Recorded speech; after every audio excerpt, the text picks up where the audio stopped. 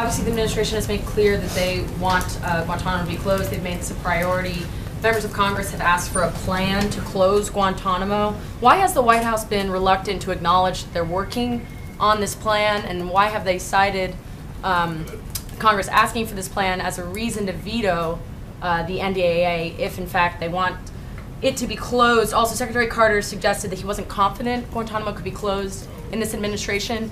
What reason do you have to be confident that that goal can be achieved? Well, let me confirm for you that the administration is, in fact, in the final stages of drafting a plan to safely and responsibly the prison at Guantanamo Bay and to present that plan to Congress. That has been something that our national security officials have been working on for quite some time, primarily because it is a priority of the president.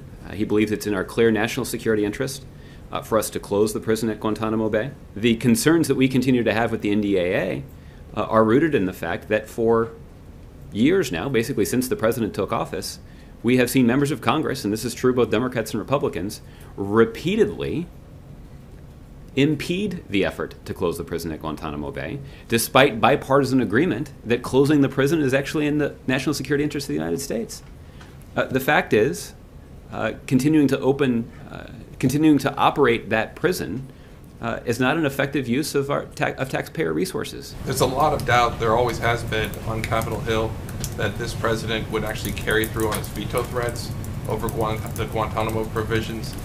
Can you affirmatively say, as they're negotiating that bill on the Hill, that the president, this will be the year he'll actually deliver on a veto threat if they continue to put in those restrictions in that bill? There are a long list of concerns that we have with provisions included in that bill. So there are there's a long list of reasons to have concerns about the way that that bill is currently drafted. I don't mean to minimize the significant concerns we have about the Guantanamo provisions included in the legislation.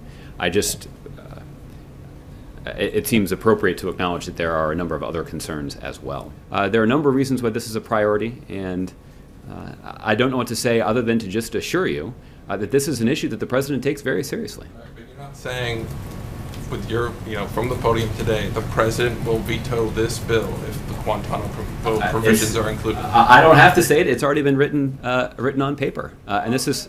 Would recommend it's not, the president absolutely will be. If you actually said those words, we'd all be writing it, I imagine.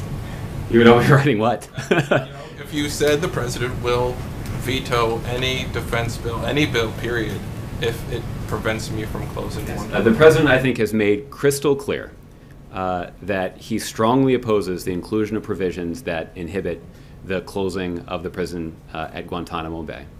And because we've made that a priority, that's why the president and his advisors have concluded that if it's included in the NDAA, that the president will veto it.